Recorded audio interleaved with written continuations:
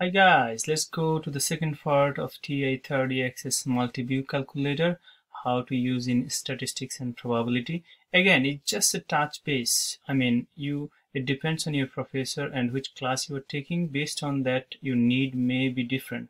So, just basic thing I'm going to touch over here. So look at that in the screen. We have some stuff there already. So I'm going to do always reset second 0 number 2. Enter. Is cleared already. Memory is cleared. Now, how to find mean, median, minimum, maximum, sum of x square, sample standard deviation, and population standard deviation for any given set of data. So this is what we have to do first. We're going to first phrase data. So we're going to phrase this data, okay? And we're going to type this.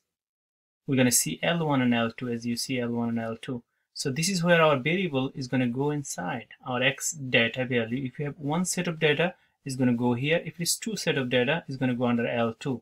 So we have to tell where the variable has to be located. Now we're going to type each number. So, once we type each number, you clearly see that we can actually press second data, enter, and it's going to give us the answer. Now, here you go. So let's have an example. So we have this one, this exercise here. So I'm going to actually put these numbers here. So I'm working on actually this one here. As you clearly see, I am going to work out this problem here. This is the problem I'm working out right now. So make sure it makes sense up with this calculator. So first thing, I clear the calculator. So I'm going to phrase data, which I did already. Look, the first one says phrase data. So phrase data, so clear everything, phrase data. If you press it double, it's going to give you something else. So press one time data, you will see the window like that, right? Then we're going to get this number. So we're going to press 2, then enter. We are not going to do 2, 4, 5, 6, 7, 8 at the same time. No, it's not going to work. You have to type individually each score. So 2, enter, then 4, enter, then 5, enter, then 6, enter, then 7, enter, then 8, enter. Your data set can be any different kind of data set, okay? So, well, how do you do that? Well, if you enter it, it's not going to give you anything. So we have to do the second step. We're going to go second, then we phrase data. But what do? We press enter, which is going to give you what data you are pulling out. So it's under L1, you put all those data, so you enter. Now you're going to one variable, so then you go to the next, calculate. Again, you have to do one more, as that's why I said enter. So you enter. Now you have everything ready. So we're going to check out whether we have everything ready here. Okay, is it matching? So first of all, mean. How do we read mean? So this x bar is the same as mean or average, which is 5.33. That's why I said approximate. So make sure you understand what is approximate mean. Approximate is not exact. Okay. So 5.33. Now median. Well, in order to take the median, we have to scroll down like this, arrow it down. So look at here. That's the median, 5.5. You clearly see that's a 5.5, as you see, right? Now minimum, well, you clearly see you're going to go up, so that's a minimum. I'm sorry, I passed through a little bit. Minimum is 2, and I scroll down, which is maximum is 8. As you see, it matches, right? It's 8, okay? And this is what checked out. We already checked out, right? Okay, good. And sum of x, depending on your professor, you may have to show your work manually. So you have to actually find sum of x. Look at this. Where is the sum of x? Here you go. That's the sum of x. So number 5 in this calculator gives you sum of x, which is 32. That checked out too. And sum of x squared, which is 94. That checked out too. Very nice. You see this lovely, how beautiful this calculator is. Okay. Now sample standard deviation. Well, it's up here. It's number 3 on this calculator, as you see, number 3, which is S sub x, sample standard deviation. So 2.16. So that's approximate. So 2.16. Very nice. Then population standard deviation. As you see, number 4 is a sigma sub x, which is a population standard deviation. I hope you're going to learn in your class what is all this notation and symbol. So that is, I rounded up actually here 1.97. That's another lovely one here, right, guys? So I'm going to pull up a little bit here. Okay, and pull down here. Okay, so number 3, you have in the statistics class, right, you have something to plug it in and so on, right? And sometimes you get a little confused which button to use. So again, I always go tear everything down. So I'm going to do the first one. So many time in the statistics class, first question you have, find the z-score. Okay, so that's a z-score. So if it is given, as you see, if it is given, right, if this is given, how do you find that? So let's figure it out. We do n over d, then we do x is 50 minus 40 over 8. Enter. Now remember, if you have fraction, right, you should press this double arrow. Double arrow, like this one, okay? Double arrow. Well, that's the double arrow, okay? So it's 1.25. Very nice, okay? Now let's do the standard deviation. Where is the standard deviation? Well, we already figured that out earlier. Now we are going to type in, well, if you want to show your work, right? So I'm going to clear second x squared is going to give you square root. Now formula like that, most probably your professor will ask you to do. Evaluate. So you press n over d inside. Again, I'm going to show you this again. Second x squared, then you press n over d. Okay, then you type in, assume you have 23.33, 23.33, and you go down here, n is 6. Assume, n was given 6 minus 1, enter. You see 2.16, you see it's exactly checked out very nicely. You see 2.16, very nice. Now the next thing, maybe your professor will ask you to find the test statistics. So how do you do that? It's almost similar stuff. Okay, so second 0, number 2.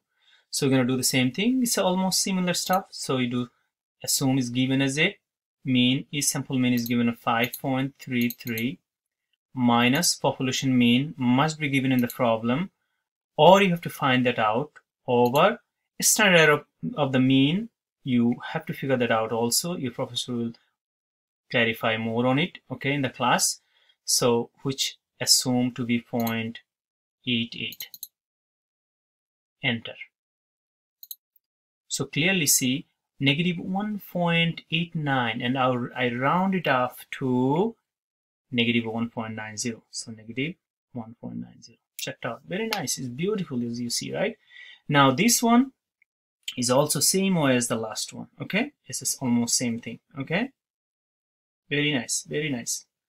Okay, now test statistic for 2 sample. Okay, this one is a lot of work actually to do, as you see. Well, again, I'm just touching the base, how to type in the calculator. You have a whole class or maybe 2-3 class to go over this, and your professor will do that with you. Okay, so let's have something like this. If you have a 2 sample and this statistics is given, right? This statistics is given. For example, these are given. Well, of course, there is a way to find those up.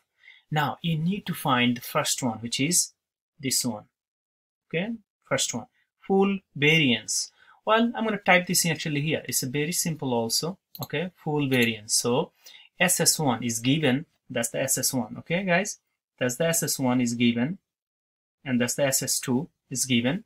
So SS1 is 200 plus 210 is SS2, and you go down and degree of freedom is given as 13. Again, your professor will clarify what is degree of freedom. Okay, enter, and of course you see this fraction, so double arrow it, 31.54.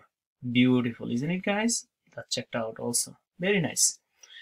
Now the next thing, estimated standard error of the mean. So I'm going to actually clear everything as it is earlier, so I don't have any mess. So I'm going to do second square root. Look at that. You have to be very careful. Many students miss this one, make a mistake on this one. So make sure you don't make mistake. So you press n over d. As you go, you can type in, or you want to have X structure. Let's do that actually right now. Go to the right and plus, and again, or actually, yeah, down here you press N over D.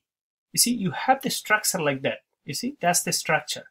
So you just type in, or you can do actually like this. I can delete it one at a time. You see, I delete everything. So second x square, this one, right? So I'm going to do 31.54. 31.54 over N1 is given in this problem, which is 8. Again, this is where is the N1. N1 is up here, and that's the N2. We're going to use those actually, okay? So we go to the right now, and what is the, again, we're going to use the plus button here because formula says plus. So I can put down 31.54 N over D over, in this case, 7. So we do 7, enter. Look, it's beautiful. Everything given here. You see, you have that actually here. That's done. Okay, that's lovely. Now you want to find the test statistics. So how are you going to find the test statistics? Well, you're going to go the same way. All right. You press the N over D.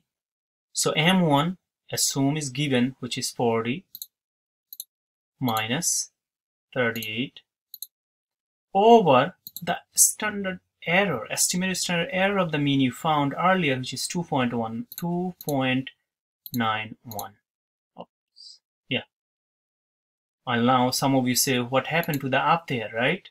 Let me actually show you. Yeah, up here to the right. What happened to the right here? Assume this is going to be 0. Well, population mean you have to assume is 0. So then enter. So you have 0 point, of course, I rounded up. This is, every time you round up, you should have approximation. So that's basically 0.69. Fantastic. Okay, now if you are taking probability class, right? I mean, you have a probability part, right? Let's actually quickly show you this one, how to use the probability in this calculator, okay? So again, I'm just erasing everything down here. So factorial, 5, we must press 5 first here. Then go to probability. This is the probability button, and number 3 is the factorial. You can go down or just press number 3. It's up to you.